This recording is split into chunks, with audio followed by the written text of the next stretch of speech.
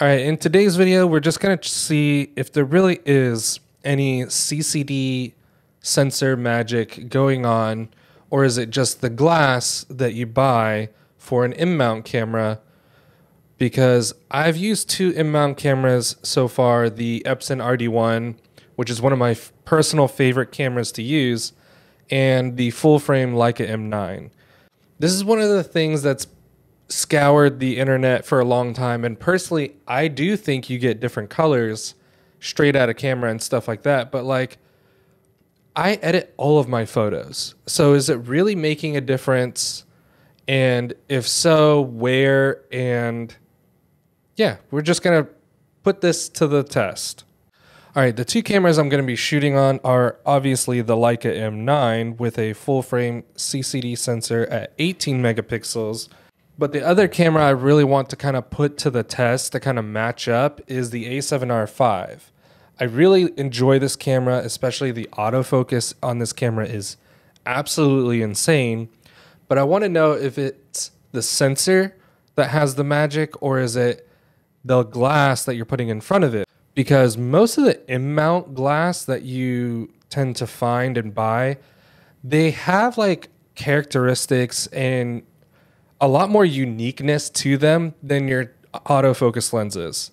Not saying any autofocus lenses are bad, like I have a few of my favorites, like the Sigma 1.2 35mm that we're shooting on right now. I absolutely love this lens, but it's just so clinically perfect that when I want to go shoot around for like either hobbyist things or family stuff, I don't want to lug this thing around, A, because it's huge and it's heavy, and second of all, it's just so like clinically like perfect. I don't know, maybe that's just me. It pulls like any kind of nostalgia out of a photo out. But portrait wise and work wise, like this lens is like utter perfection. But so far, every in-mount lens that I've seen or used just has some sort of character that either falls along the edges or has a funky kind of flare or reduces like contrast. There's some sort of characteristic that is going on in those lenses that seem to reflect onto the sensor of like a Leica M11 or anything like that. So let's see if it's the glass or the sensor. When it comes to just like usage of these cameras, I know this doesn't necessarily relate to like a CCD or CMOS sensor, but when it comes to taking these out and using them, you fly much more under the radar with a camera like this. The focusing is a little more challenging. It's a little trickier to nail focus. It's a lot slower. So you have to think about those things, but when it comes to taking photos of either people or bringing this camera in places that you probably won't normally get away with something like this, people just don't bat an eye at this. They look at it, they see it, they go, oh, it's an old camera. He's probably shooting film for fun, nostalgia, and that's it. No one says anything like, oh, you can't take photos in here, or hey, you can't bring that in here. This, on the other hand, everyone knows what this is. It looks the same. It looks way too professional. So when it comes to bringing this around in places, you'll get flagged down 10 times faster. And like, hey, like you can't bring that in here. No professional cameras. And little do they know, like, yeah. So obviously that doesn't have to do with the sensor, but just saying. All right, before we get into the pictures, we'll just run through the lens real quick. This is the Voigtlander 40mm 1.4 Nocton. It's the classic one. There are two versions of this lens that I'm aware of. There is the single-coated version and the multi-coated version. This is the multi-coated, which has a little less character than the single. The single will just flare. You can get some funky colors out of it. It's filled with all sorts of things that can happen and go on with the lens. This is the more tamed version. So keep that in mind as we look through these images. At 1.4, it's not the sharpest lens. It still resolves enough to get like a good portrait in bokeh and whatnot. But just know that this lens is typically not really useful at f1.4. f2, most of these images are shot at. And then I did shoot a 2.8 and a f4 just so we can eliminate whatever the lens might be doing and like just look straight up at the quality of the sensor more so and what's being resolved. So that's all the clarity on the lens. This is also like one of the most affordable like M-mount lenses. I think I picked mine up for like $280. You can find these fairly cheap for an M-mount lens. Let's clarify, for an M-mount lens, it's really affordable. So just keep that in mind as we're looking at these images. It is not the most clinical, but I want to see if that's what's creating the magic that's happening in my photos or if it's the sensor. Let's dive in. Alrighty now, so I'm gonna slide off to the side. We finally got this all set up and we're just gonna be looking, this is my first time looking at them along with you. I have not peeped ahead or anything like that, so crumble cookies have to go to the side right now. But let's see what's going on here. These first images are the M9. The nice thing I will say about the M9 is while you're like just focusing and dialing in your exposure, even though it's all manual and it's not reading the lens like electronically, it can tell you exactly what f-stop you're at due to the other settings. So that's like really cool. You'll always know the aperture that you're shooting at. But anyways, that's enough about the M9. So we have the M9 on the right. Here's the Sony. Obviously, it's rendered a lot brighter. So that's very typical of CCD sensors. They usually underexpose. I did change to manual exposure later. This was in aperture priority right out the gate, just to kind of start shooting. So let's just bring the exposure up on this. And you can see it's definitely more on the green side, so, and colder side. So let's see, what are the settings on this guy? 6310. So we're gonna match this just so there's no ifs, ands, or buts. There we go. Temperature is matched the same. The only difference right now is the exposure. So we'll bring that. Obviously that looks the closest, so we'll go there.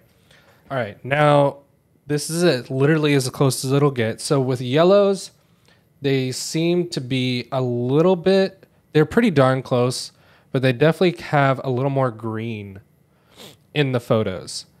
From what I can see with my eyes on my monitor, it just looks a little more green. A little bit cooler, but other than that, that's really it. Which, if you wanted to, you could just probably add a punch of magenta in there. Like,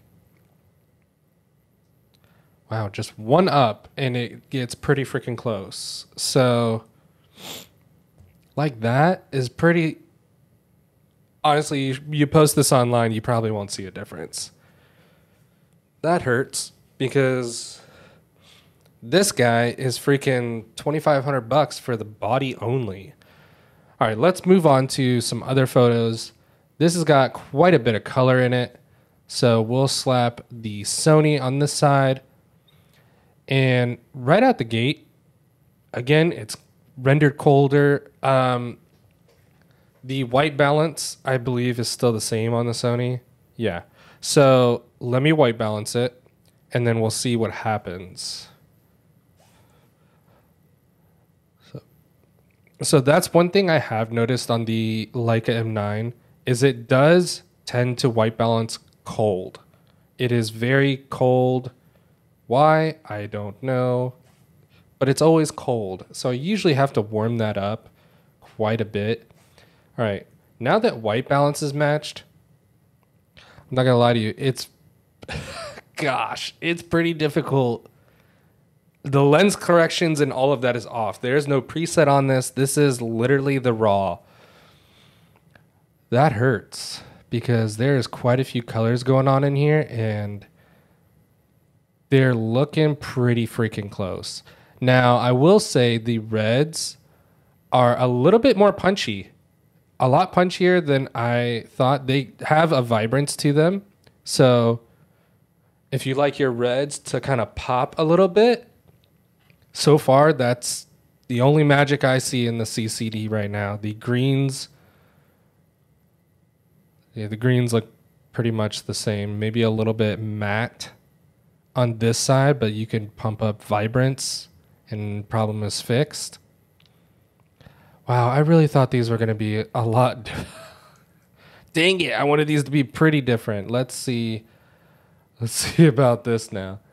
All right, so goodness. Okay, here the greens look a little bit bluer, but again, the white balance. So let me white balance it real quick. 6,300 and then down to 10. And then probably bring the exposure up a little bit. Okay, now, all right. Haha, I knew there would be a difference. Okay, in this one scenario, this definitely has more magenta, and this definitely leans more green, which is probably what people see the CCD being a little more like film-ish, like, because most film has like a green base layer. There's definitely way more green in the shadows here. As, yeah. It recovers the sky pretty decently. But yeah, that's totally, dang. Well, there's your difference. If you were really hunting to find an excuse for a CCD, you have green undertones for sure. All right, so this has I found a neighbor throwing out a crap ton of trash. So let's throw these up here real quick. This will be the last comparison because this has the most diverse color in it. And all right, so this is the last comparison as I match the white balance. This had the most color. It was shot, the lighting was the same. I shot it at the same 2-ish aperture. So it doesn't get more spot on than this. So apparently missed a little bit of focus on the Sony, but all right, here we go. Color wise. All right, color wise, it's definitely cooler with a green cast. So, I mean, there's not much more to look at besides like the other photos I took, but color wise, I think we have our, what do you call it? I think we have our answer. CCD is different, but in my personal opinion, I know this is subjective. This is just from what I'm seeing and what I captured using the same exact lens. There is a little bit of magic, if you will. Reds seem to have a bit more punch, and from what I can tell, the shadows have like a green cast, more like film. I know these sensors were modeled more so after Kodachrome, so there's that. But yeah, if you're really just kind of wanting to shoot JPEG and just get color photos straight out of the camera, this is probably what you're looking for. A CCD, this is kind of where the magic sauce is punchy reds and green cast in the shadows. If you're correcting that, which my preset kind of does, it becomes pointless. So I think for now, as much as I love using this guy, he is very fun to bring around. I think I'm just going to adapt it to the A7R5 for now and just shoot with that. Yeah, thanks for coming on this journey with me. I know it wasn't like super scientific or anything like that. I hope this actually shows through a little bit more on YouTube. I know there's compression and stuff like that, but you can like and subscribe. I post a lot of these kind of photos, like what you saw. Well, not what you saw. Those were just for colors and stuff, but more photos and stuff like that on Threads and Instagram. So if you could swing by, give me a follow. Also like and share here, and subscribe. See you on the next one. Peace.